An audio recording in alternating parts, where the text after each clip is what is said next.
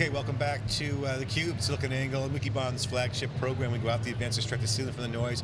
We are here to wrap up day two, kind of put a summary around the second day of Discover.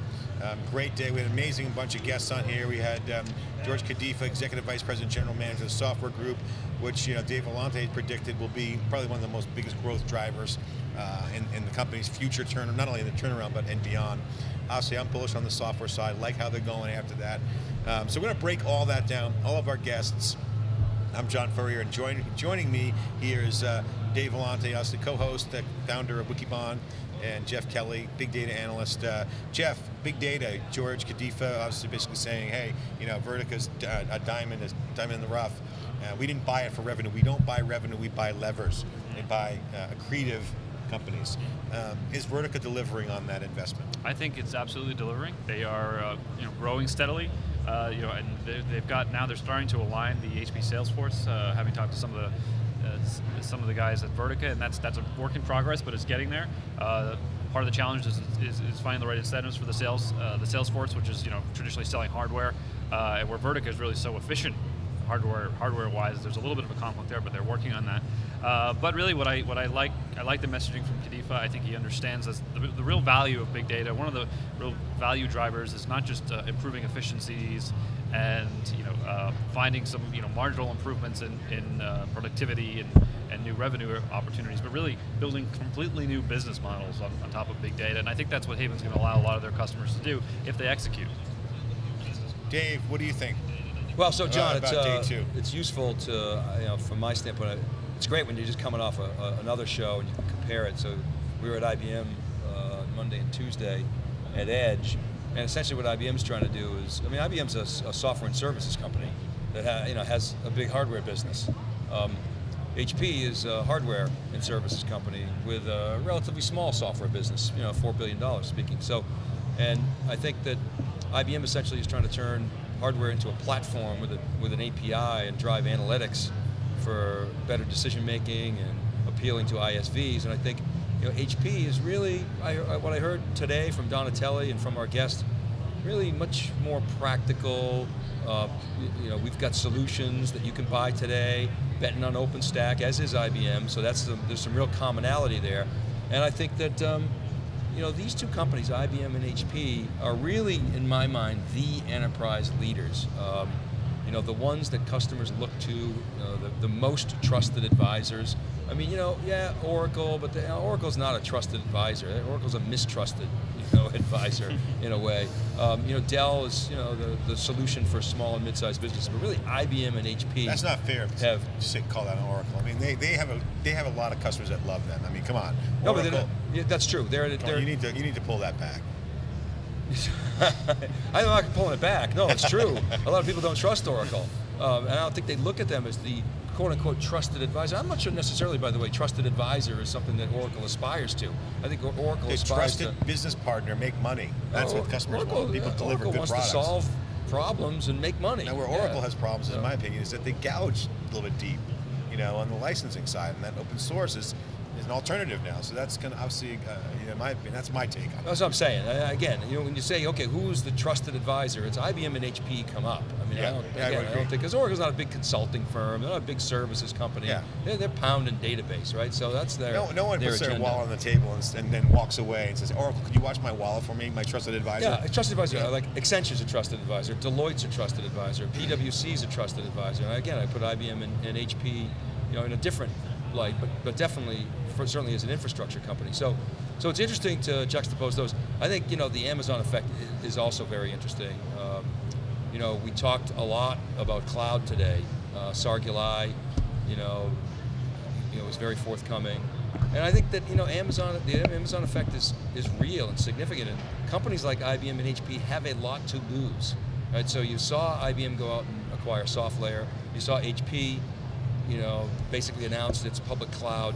These companies have to move fast in this area, or else Amazon's going to steal a lot of their business. So John, that's kind of my take. I don't know what you feel about what you've seen today. Well, day two was interesting to me. One, a couple things. It was exciting because we had a couple exciting moments for at least me on a personal level. One, Tom Joyce is always on theCUBE.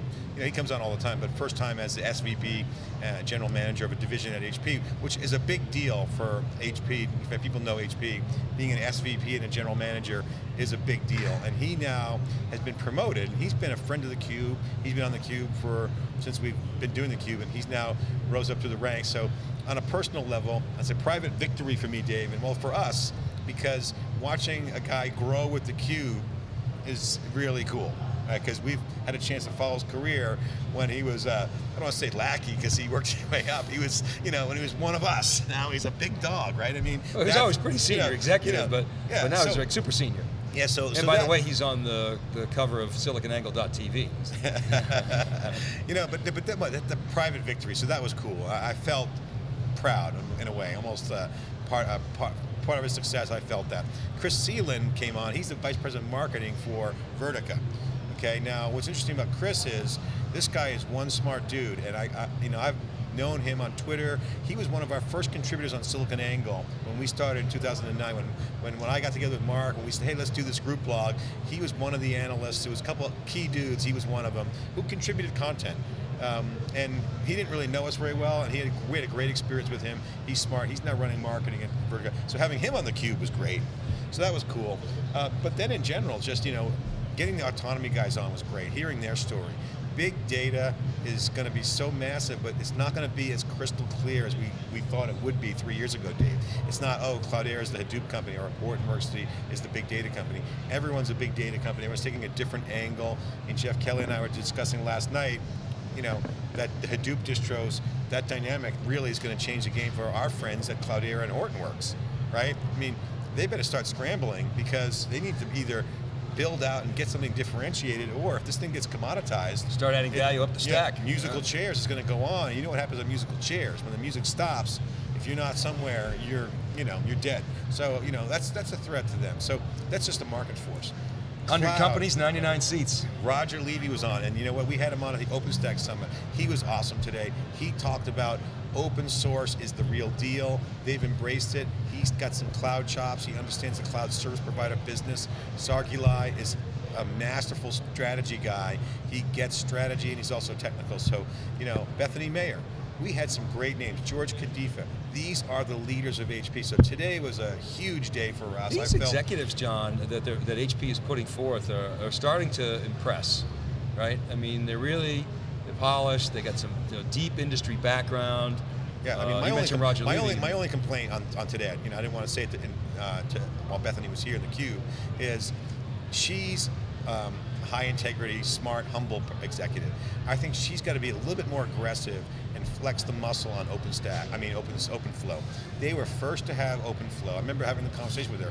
You got to pump that up, and I think recognizing that SDN is real, whether it's real from a product standpoint, the market force for SDN is so real that they should have been pushing the lever on that marketing on the SDN. And I think they might have missed that, but they got to claw back. That's going to cost more dollars. So, I think that's my criticism of the HP team only, is that right now they could be marketing better. I mean, they got to stand tall. Now, granted, they're in a turnaround plan, set the expectations really low, and then over deliver. But yeah, they got a good team. I agree. All right, John. So Bruins tonight. Stanley Cup Finals, Boston Bruins against the Chicago Blackhawks, the original teams in the predictions? NHL. What do you think? I think the Bruins are going to dominate. You really? Yeah. You do? I think I don't think they're going to dominate. Chi-Town is not going to go down quickly, but I think it's going to come down to the big bad Bruins versus the Chi-Town Chippers. I think Chicago's going to play chippy. Yeah, Boston's going to play physical. I think Chicago is a lot better defensive team than Pittsburgh was, and much more aligned for the playoffs. And as are the Bruins. So okay, it should be a good series. Hope so. So this is a wrap up of day 2. We'll be here tomorrow for day 3. This is theCUBE, SiliconANGLE coverage of HP Discover. Always fun, great day. See you tomorrow.